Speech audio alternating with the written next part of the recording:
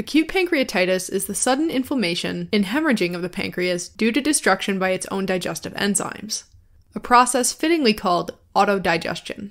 Most of the time, the disease is actually relatively mild, but it can become severe, so it's critical to diagnose and treat it quickly.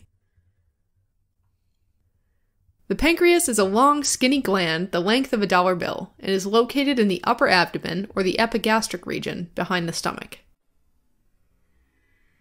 It plays endocrine roles. For example, alpha and beta cells make hormones like insulin and glucagon that are secreted into the bloodstream, but it also plays exocrine roles.